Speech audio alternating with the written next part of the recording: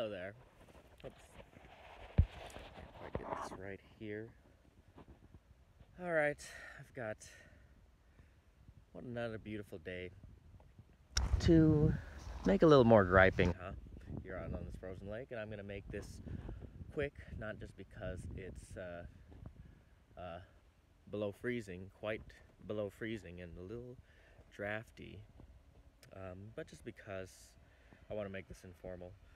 And anyway, I'm doing this off the cuff. I asked you in the previous video how things are going.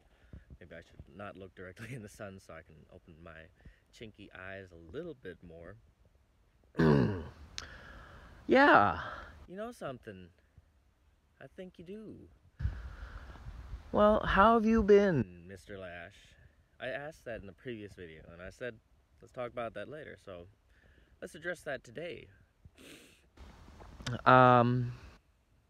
Regarding this situation under which most, if not the entire world, is dealing with, we'll just call it the racketing, the global racketing situation. I'll just call it the racketing. I think you know exactly what I'm talking about, what you refer to as the Soviet psyop.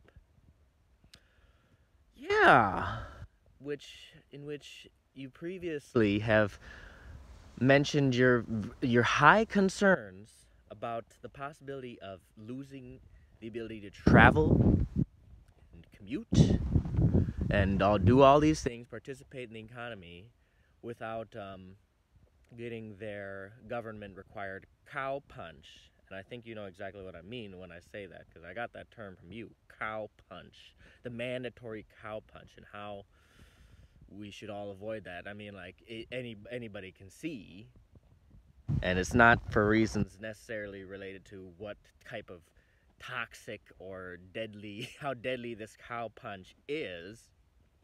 It's more of a principle of freedom in my case. Anyway, and yet you recently have admitted offhand, maybe in a good way, that you're now suddenly in Belgium again. And as I recall, this is not the first time you've been back to Belgium from Spain in the past 2 years. Yet, after you've done hours and hours of discourse about this racketeering, but what I want to hear is your personal experiences at the airport and on the airplane. I had to fly, or I chose to fly last year in January of 2021. Now it's 2022. These numbers are going to get mixed up. You keep mixing them up in a lot of talks. But anyway, last year I flew with Delta from Minnesota to Arizona to see a friend, another couple of Shaktas. And they required me to do this, to wear one of their face diapers, as I've heard from another person.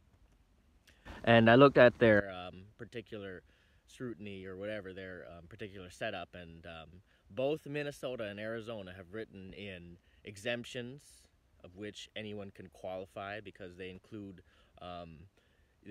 basically the statement is, if it's unreasonable, either physically, medically, mentally, or psychologically, to wear a face diaper, then you are exempt.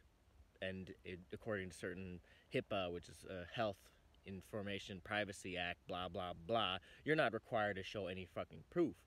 However, they put me on the phone at the front desk with a doctor, and I wasn't prepared to try to explain, but like he asked it simple for, well, have you ever seen a doctor? Have you ever been to the hospital? Oh, I think you're fine, Jonathan. Just try to wear it. And they wouldn't let me board the plane or even ride the freaking 4 or 5 hour plane ride without being, you know, although of course I turned away and tried to get some freaking oxygen.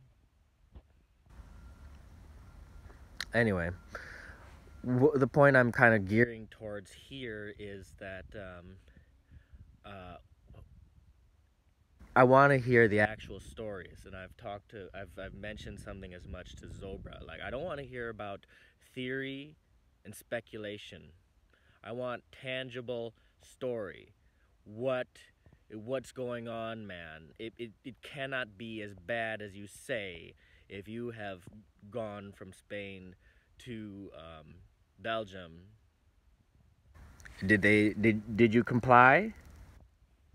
I'm almost certain you haven't complied in the cowpunch regard. So what's up? What's it all about, John Lamlash? Tell us the story. Be transparent, damn it. And frankly, like, most of the stuff you've said about the racketeering is unnecessary. You don't need to make predictions. You don't need to, like, say what they're gonna do or suggest what they're gonna do. Because people who are making all these suggestions, even on Nemeta, have been way off base. We have to hand it to the Xenosh in this regard, or at least I see their genius. They still retain some human genius, and they have made it so that it's almost impossible to determine their real course of action. You cannot predict or expect what these Xenosh controllers are going to do next.